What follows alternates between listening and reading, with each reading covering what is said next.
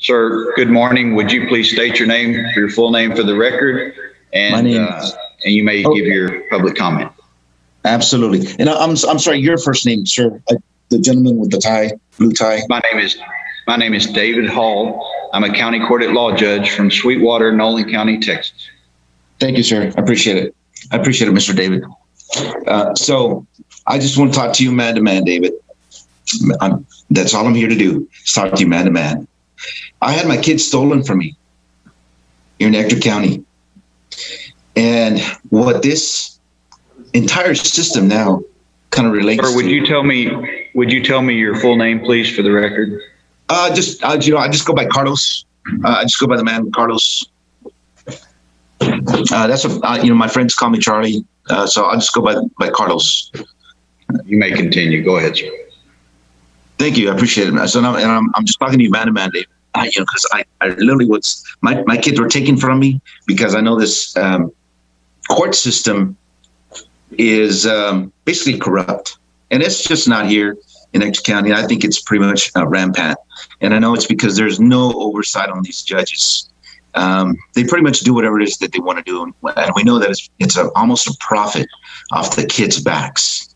So we know that. For me, I think this is all rhetoric. I think that nothing's going to be done until judges start being held accountable. And I think going towards this matter, you will find reprieve in the justice system. I do not have faith in the criminal justice system and the family court system at all. They strip kids away from their loving parents. I was stripped away from my kids. My oldest, who for the record, Viviana Flores, no longer wants to be in my life. Luckily, I had to fight the court system to stay in my younger daughter's life, which is Marlo Ava Flores. Now, with that said, I think that the family court system strips these kids away without any type of hearing to see whether a parent is to be unfit. It's an automatic, and that's what the unjust comes in. My lawyer didn't tell me that. And I know under public law 45 through 103, I was already made an absent father. And my lawyer didn't tell me that. I never wanted to be an absent father. My daughter does not call me, hey, Mr. Non-Custodial Parent, need to change the laws, but also the judges need to be held accountable.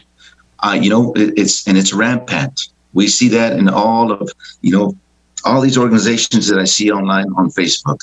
So, David, I think you're going to have to do something as a man, and I'm talking to you man to man. I think it's time to step up to the plate and hold these judges accountable. Thank you for your comments, sir.